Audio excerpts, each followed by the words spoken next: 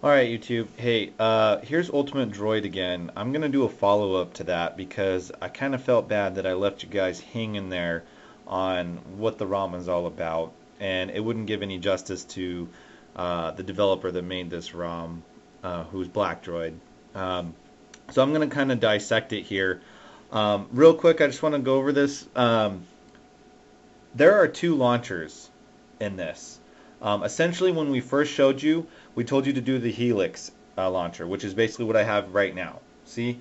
Now, in order to obviously get the other launcher, if you defaulted the settings to the Helix launcher, it's real easy to get it back. You just click Menu, Settings. You're going to want to click on Applications. You're going to want to click on Manage Applications.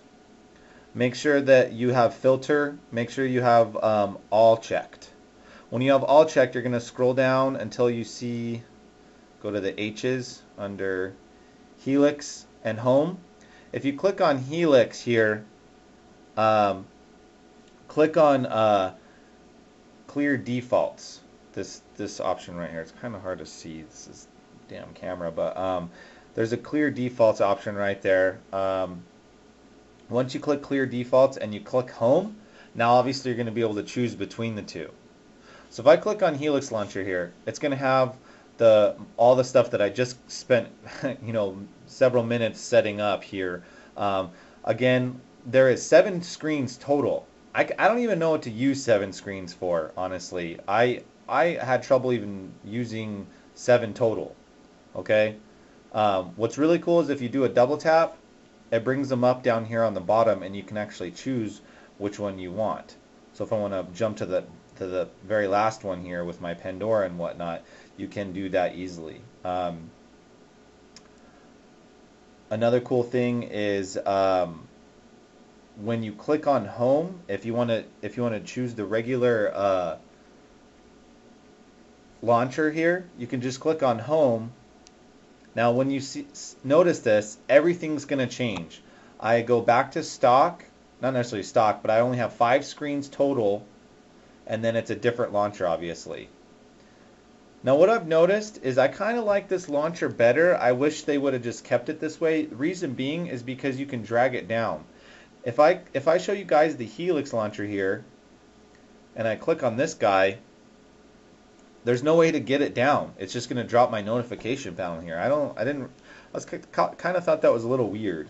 Anyways, I still like the Helix launcher over the other one just because it looks a little bit cleaner. And I love the fact of having 7 screens, even though I don't know what to do with all of them all. But so just a couple tidbits into this ROM. You obviously have a ton of stuff that got preloaded into it. You have the multi-touch gallery here. 3D gallery, and as you can see, if you click on this, you can pinch to zoom here. So pinching to zoom is very nice. Let's just go ahead and default Helix. Now if I click on Home, it's automatically going to keep the Helix. Okay, guys. So if I click on Home here, it's automatically going to go. Another thing, obviously the browser here. If we go to google.com, click on Classic. Whoops, not Help. Classic. You're going to see multi-touch browsing.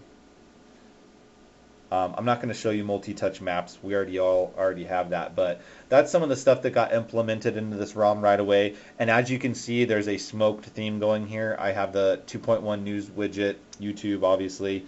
Another really cool feature are the keyboards that got loaded into this. Now, the stock keyboard is even themed. If we click on the Google search here, you can see it's a different keyboard, which is really cool. I haven't used it too much, so I don't know how the accuracy is. It's pretty cool looking. It looks simple and flush. I like the design a lot. In order to access the other keyboards, let's click on Settings here. We're going to go into Language and Keyboard. Now there's 3 of them. You have Touch Input, which is the HTC keyboard that was ported in that I showed you guys earlier, and then obviously Swipe. I hate Swipe. I'm not a fan of it. I can't stand it. I'm sure there's tons of guys out there, tons of gals out there that love Swipe. I honestly don't dig it whatsoever. I can't stand it. So I'm never going to use that. I'll show it to you guys, but anyways. So let's go ahead and uncheck Android keyboard. We'll go ahead and check Touch Input. Now we'll click back on home. Let's click on Google real quick, and it'll bring up the touch keyboard. So it's simple as that, guys. Real quick on how to touch input that real quick. Now if you want to do the swipe, same thing. Just click back here, menu, settings, go into the language and keyboard, uncheck touch input, check swipe, even though I really don't want to. Now if we click here, we have the swipe keyboard. And the whole little swipe point is to do this little jazzy weird. I can't dig it. I really don't. You can type as normal sometimes, but when you're starting to type fast and stuff, it wants to swipe all over the place, you know? So no swipey. I hate the swipe keyboard. Please don't chastise me for that. I just really don't like it. I'm going to stick to the HTC keyboard. It's one of my faves. So we'll go ahead and put that one back on. Okay. So another thing, obviously, is this ROM had tons of applications preloaded into it. A lot of them you probably won't even use. Dock Runner is a program, obviously, I went over in one of my app reviews. It's used to simulate that the phone's in a dock position. The IM app right there, it's for G1 users. It's the G1 LEDs hack. This enables you to, I'm sorry guys, this enables you to turn off your bottom LEDs here, or the top one up here, which I really don't use, so I'd uninstall that. There's quick settings, which is I don't really use. There's quick boot, which is pretty cool, because when you click on it here, you can automatically reboot into recovery. So even there's no holding X or anything like that, which I thought was pretty cool. There's terminal emulator that's automatically load, visual voicemail, wireless tethering, spare parts. That's kind of like an animation setting. You can kind of tweak that a little bit there. Mixing, it's a good music player, but I prefer the Rock On right now, a different one I'm using. So in order to get rid of some of these, you would want to download this program called Uninstaller, and then you can actually uninstall everything from here, the ones that you don't want. For instance, Swipe. We're definitely getting rid of that bad boy. And anything else that you don't want. So honestly guys, I just wanted to show you that real quick. And you know, obviously you can overclock. I'm running 1 gigahertz exactly right now, which is 1000 megahertz. Anyway, that's that. This is the ultimate Droid version 7.8. Thank you again for watching. If you guys have any comments or questions, please feel free to go ahead and ask them. I just wanted to do a quick follow-up. You know, I didn't want to leave you guys hanging, and I wanted to show some of the cool features of the ROM itself. You know, the interactive live wallpapers, obviously. And you can easily change those. There's a couple different ones you can choose. But anyways, running out of time, obviously. So thank you again for watching. I really appreciate all your comments. If you like my videos, please subscribe.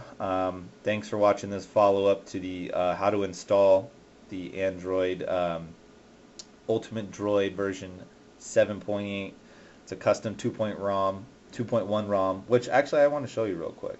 I'm sorry I'm skipping all over the place here, but I was going to do this to begin with. But if we click on About Phone, you can obviously see I'm running 2.1 firmware. It's right there. Obviously I'm running the kernel, Chevy's kernel, and Ultimate Droid 7.8. So that's that, guys. Thanks for watching YouTube. Take care, and please feel free to comment and ask any questions you want, and I will see you soon. See ya.